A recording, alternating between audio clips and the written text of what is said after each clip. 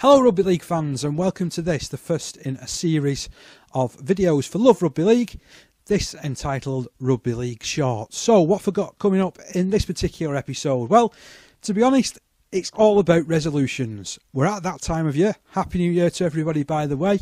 As far as I'm filming this, it's just inside January 2018, and I'm really pleased to have your company. As you can see, slightly different surroundings. Got myself a bit of a studio setup going now, and hopefully we can make this and put it to some good use in the forthcoming year. So, Rugby League 2018. What would I like to see?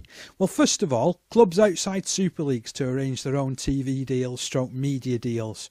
I feel that in light of Sky only showing Championship games when it's a summer bash, that Championship and League One clubs should be able to arrange their own television deals. It's worked in the past for Celtic Crusaders and for Toronto, and forward-thinking Championship clubs could really make a go of their in-house TV channels. I'm thinking the likes of, you've got Lee Centurions who have Lee Centurions TV, you've got Featherstone Rovers with Rovers TV, you've got Halifax with Halifax Player Pro, and there's a couple of others as well. Swinton are also really pushing hard on that social media and video front, similar to like what we're doing as well through Love Rugby League. So I'd love to see more of that, and I'd love to see more of it becoming available. So that's the first thing. Now on the field, regular viewers will know that I've got a bit of a bugbear regarding overseas halfbacks, but before we do anything about that whatsoever, I'd love to see the 10-metre line rule as it stands at the moment, so 10 metres between when the player is playing the ball and when the defence is meeting them. I'd like to see that changed, and how I'd like to see that changed is reduced to 5 metres like it was during my days when I first started watching the sport. I can't help but think this extra space that we have at the moment increases the impact of tackles and potentially causes more injuries over the course of a season. As you know, I've got my frustrations regarding this halfback play, and it's halfback play generally as well, to be honest. I would love to see a lot more decisions being made at the line, committing defenders, etc, etc. A closer defensive line would mean that a halfback would have to think more about the type of pass that they make and just how they come into the game. As a result, we might even see forwards begin to pass to try and gain an advantage rather than the bash and barge mentality which we've got at this moment in time. So that's another thing that I'd love to see change in 2018 in Rugby League. The third aspect that I would love to see is no signing of a professional player before the age of 19 unless there's exceptional circumstances. So players that are playing maybe an age group, 2 age groups above, and they're doing extremely well. Young players, I feel, should be allowed to stay with their amateur clubs until the age of 19. This way, players would get the opportunity to step up and play against men a lot earlier than they do at this moment in time.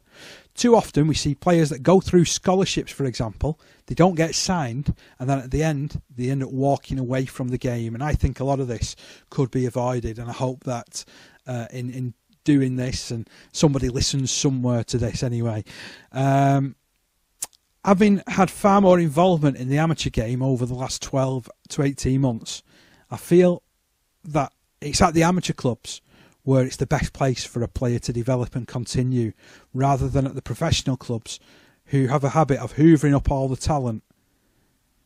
And as a result, more young players will be left in the amateur game, testing themselves against men. Allied with this, I would also love to see professional clubs and the RFL putting more time and resources into developing coaching and coaches in their area.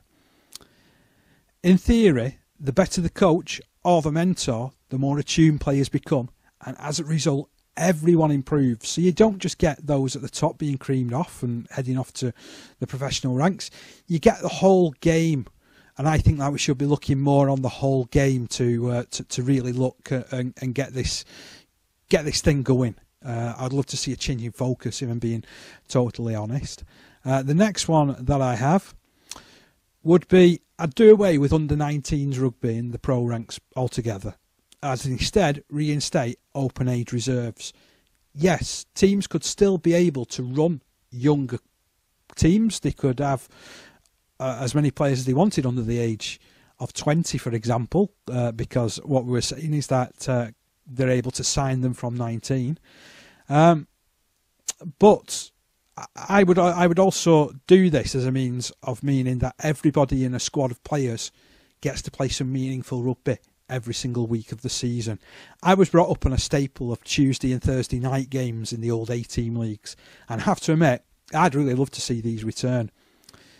For me, this would save younger players being kept in a bubble, and they'd continue to learn, and there would be a proper standard where squad players not selected in the first 17 could still play regularly. As a result, fingers crossed, it would bring an end to the dual registration system, and that's definitely on my wish list, even if some teams have benefited in the short term. If that wasn't possible and dual reg has to remain on the table, I would make it a rule that any players that are put out to an alternate club are there for at least 3 months. This would mean continuity for all concerned. We've seen it in the past, haven't we, where a player's gone from pillar to post. They played for one club 1 week, another club another. Heck, I think Lewis Foster, I did an article on Love Rugby League in the middle of last season. He'd played for 4 clubs over the case of the season. And that's just too much mixing and matching about, to be honest. There were other players as well who donned on 3, maybe 4 jerseys over the course of the season. They must have been absolutely dizzy. Can't believe it. Last but by no means least, and I think possibly this is the most important of the lot, I'd love to see more money being fed back to the grassroots of the sport. So another change I would make would be professional clubs having to pay more to the amateur clubs that they're signing young players off. Ideally, in addition to this, I would also set up something of a grassroots fund as well, where so much of a club's gate receipts maybe gets put forward and is utilised in the local game. So, for example, being a Lee fan, maybe 1% of the gate money that is raised over the course of the season, or a segment, even if it's 1%, if it's 2% or whatever, and that is then fed off and split between, in this case, it would be Lee Miners and Lee East. Because I think you get more bang from your buck from the amateur clubs. They're creating the players, they're formulating them out, they're putting them through the paces. I also think as well that kids deserve the best facilities available in addition to the best coaching. And also as well, teams that are invited into the Challenge Cup, they should be entitled to the same prize money as professional teams. In some cases, I think it will go a long way towards assisting with travel costs and also generally improving the club as well. Those are my thoughts. What do you reckon? Let me know in the boxes below, and you can also share this video. Thanks for joining me. This is Dave Parkinson signing off on Rugby League Shorts.